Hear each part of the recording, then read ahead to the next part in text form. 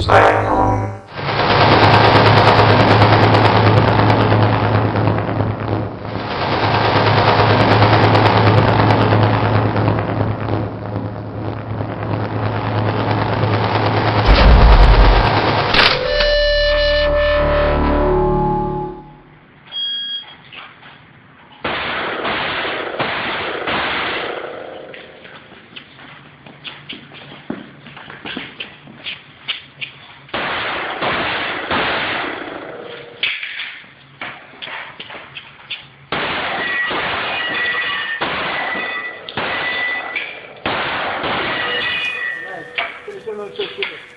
This is a review on my Kimber TLE RL II 1911. Had this 1911 for about a year now, and up to this point I've had quite a bit of experience with it. I don't really feel comfortable giving a gun a full review, a tabletop type review, until I've put at least a couple thousand rounds through it and at least shot at least a few matches with it, preferably of different types, like static steel or knockdown steel, USPSA type of matches. With this particular gun, I don't know how many rounds I've put through it now. I mean, it's probably up to, it's got to be over 3,000, and I've probably shot at least 5-6 matches with it, and of different types too, you know, knockdown steel, static steel, several USPSA matches. So at this point, I'm pretty familiar with the gun. I guess what I'll do is I'll start with the quality, fit, and finish, and then move on to the performance and reliability of the gun. I went with a Kimber. At the time I bought this gun, I really didn't know a whole lot about 1911s. Not that I really know a whole lot more now, but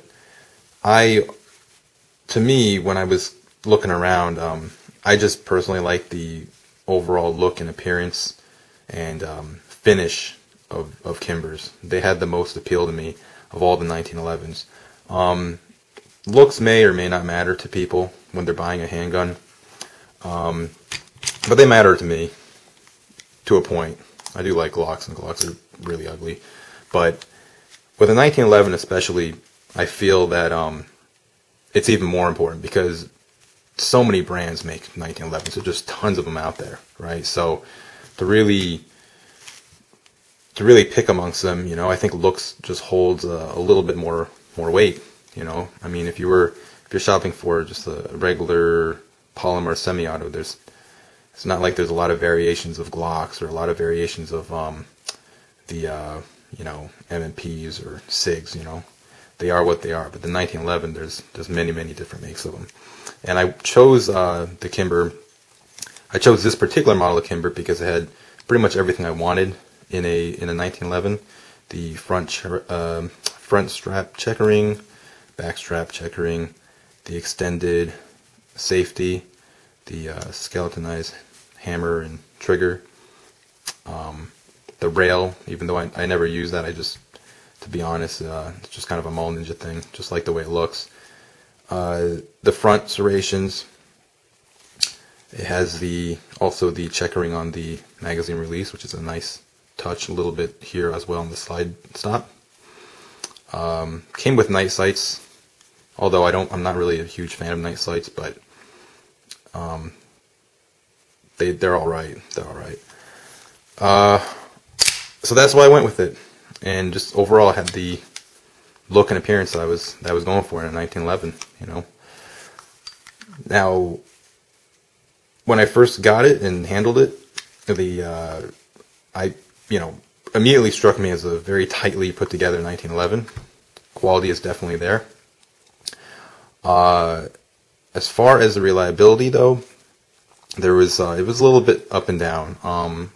The first 250 rounds, it went fine, but then I got to after that, what would happen is it would start locking back prematurely in the middle of a magazine. It wouldn't lock back quite like all the way here, but the slide stop would get caught maybe like halfway to the uppermost position.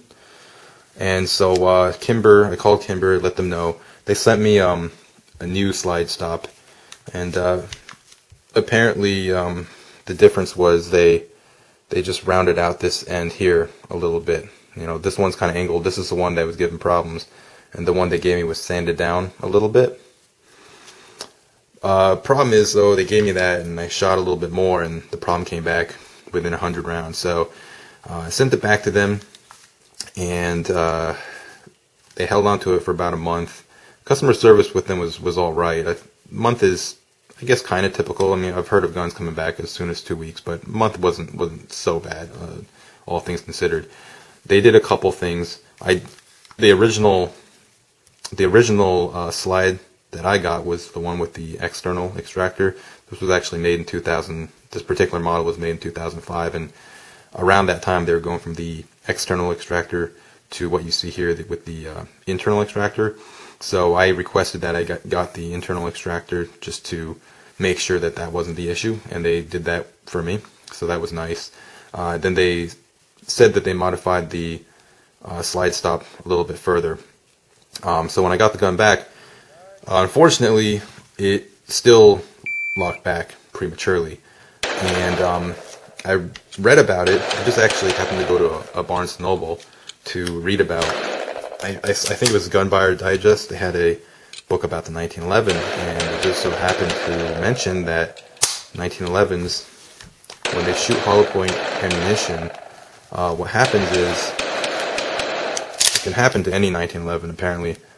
It's very hard to see in here. I don't really know if you guys are going to be able to get a good look, but when the if you shoot hollow point ammunition, what happens is when the round is feeding through the hollow point ammunition, you know, if you shoot just regular round nose ammunition, it looks like that, right? But hollow points tend to be a little bit wider at the base, and that wider base, when it's feeding into the chamber, it tends to rub up against the slide stop. I don't know if you guys can see it, but basically what happens is as it's feeding, it just gently bumps the slide stop a little bit, and that gives the slide stop just enough motion to lock back prematurely. So the way you get rid of that, as I put in the book, was you just sand it down, which is probably why they gave me this slide stop that was rounded off, but it just wasn't rounded off enough even after they gave it back to me. So I took a little bit more sandpaper, sanded it down, tested it out, and I would notice actually that on the edge here, it would pick up shavings from the plating of the bullet right here. And so sure enough, you know, that's exactly what was happening to my 1911. And after I sanded it, it's been trouble free. So that's all it was. Something very simple. I just kind of wish that Kimber would have caught that, and I would have got the gun back, you know, 100%. You know, it's kind of disappointing well, it's kind of disappointing just generally, because you would expect if you put in, you know, if you buy a $1,000 1911, you'd want it to work right out of the box right away. But things happen, you know. I mean, they happen to Glocks, they happen to SIGs, it can happen to anything. So, but you know, after you send it back and they give it back to you, and you've been waiting for it for a month, and you would kind of expect it to work definitely 100% by then. And unfortunately, I just don't think they either they didn't diagnose the problem, or they just didn't do enough to get rid of the problem. You know, I'm obviously not a gunsmith or anything like that, and you know, I just happened to catch an article or you know, pick up a book about 1911s, just being in Barnes & Noble randomly, and read about that and ended up fixing the problem myself. You know, if someone like me can do that, I would have expected that Kimber would have done the same. That's all. So, but since I've had it back, it's been 100%, probably about 500 rounds since I've sanded down the slide stop, shot 2 or 3 matches with it, and it's been flawless. So that's good, you know. As far as the performance, this is the gun that I shoot best and most accurately with, and it is my favorite gun to shoot. I don't think, well, who knows if I'll, right now the plan is to keep this gun. I really like it. The trigger is extremely nice, extremely nice. The overall feel of the handling of the gun is extremely nice, and it's extremely accurate. Here's just a couple plates. This is 7 yards, and they could pretty much do that all day. You know, a couple magazines, and you're pretty much looking at a big old ragged hole. 10 yards, as you can see, not much of a difference. You know, very tight group.